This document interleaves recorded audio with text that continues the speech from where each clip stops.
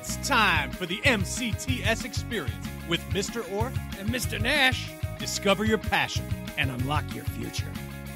Welcome, everybody. Welcome back. Today's an exciting day here at Mercer County Technical Schools. We're having our first SkillsUSA Leadership Conference and Advisor get-together for the year. And I'm excited to have actually a dynamic individual from the SkillsUSA family from Gloucester County School of Technology, Dave White. Hello, how are you? Great, Dave. Glad to have you here. So people, if you're listening to this podcast, we have another podcast leading up to this, precursor, that we had Mr. Peter Carey, the director of SkillsUSA, to explain the dynamics of skills, and Dave's nodding his head and I'm nodding my head. So you're more than welcome to listen to this, and when you're done, go back and check out the podcast on the site and explaining a little bit more in depth of what SkillsUSA is. But the reason we wanted to grab Dave is first of all, Dave, share with the crowd who you are and what you do for your district. So I'm a SkillsUSA advisor at Gloucester County Institute of Technology.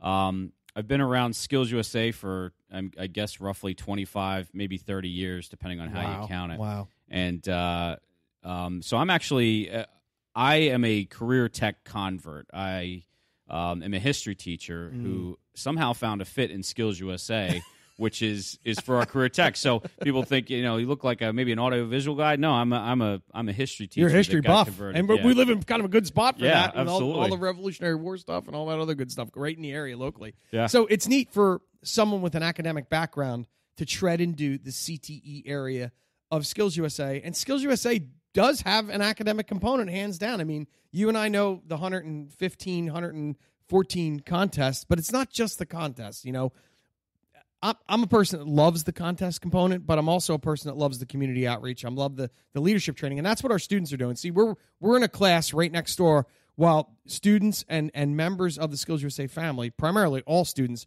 are learning public speaking, learning how to appreciate and learn other people's skills and what they're studying. And it's a room right now of about 40 students, and we do this once a year, and there's actually going to be a central region officer, which is a unique position.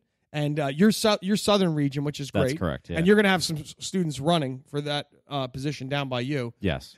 But if you're listening to this, so you've heard within a matter of 30 seconds that there's contests, there's leadership training, there's students running for officer positions where they engage students from other schools and other districts. And again, it's kind of like a student council on steroids. I often say to moms and dads, it's like a fraternity in college, except having to do with your son or daughter's direct career interest.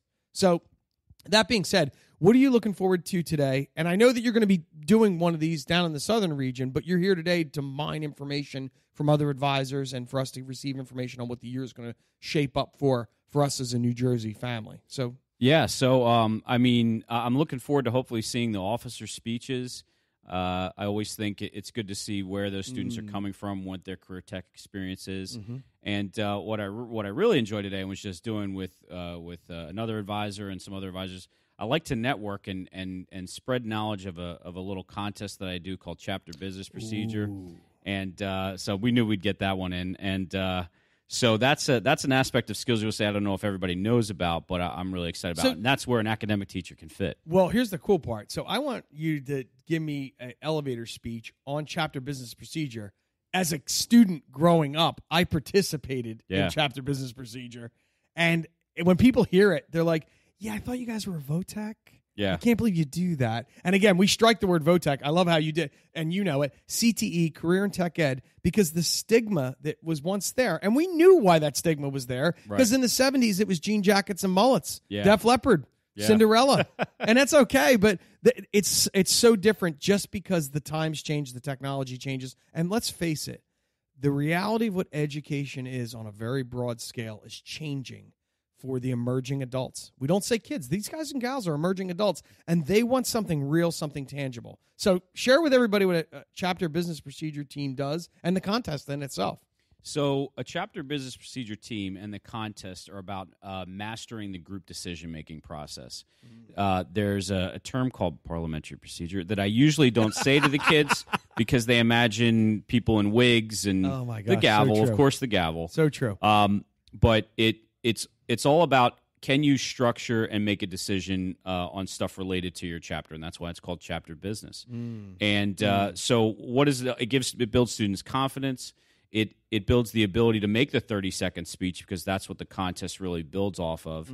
And it is the leadership component in that it helps bring this decision making, I don't want to say out of the hands of the advisors, but into the hands of the students so that they can take a greater role. And they could apply that to their friends when they're at Great Adventure. Hey, which rides do we want to go to first? I mean, I'm sitting here thinking about it as an instructor and as a dad and as a parent and all this stuff. I'm like, wow, if that could be taught to my daughters who are in school, but they're doing it in a formal way, they're going to revisit it again in a business environment, whatever career they end up, white collar, blue collar, everything in between, small business, entrepreneurship, you name it. This is applicable and real. Yeah. So I'm really glad that you said that, because I'm excited now to ignite the possibility of that within my own chapter, because you so succinctly described it. And again, I was a student that lived that competition, but now I actually have a student running today, dynamic girl, Annalise Marquez, incredible. And she wants to bring that hierarchy or that component, that decision-making component back to our school as we unfold philanthropic interactions with the community, as we do events at nursing homes or fundraisers at like Drive One for your school. And so that'll be awesome for you to do that. Are you gonna be able to convey your desire to broaden this to the other advisors that are here today? I hope so. It has to be a grassroots sort of thing, because what gets people hooked is really the fun part is the debate. And we bring up questions like, is water wet? And another great, is the dress blue?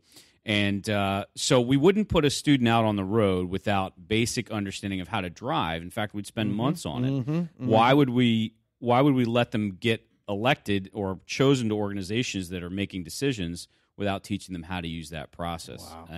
And so that's the fun part is the debate. The real world part is how to make decisions. So I'm a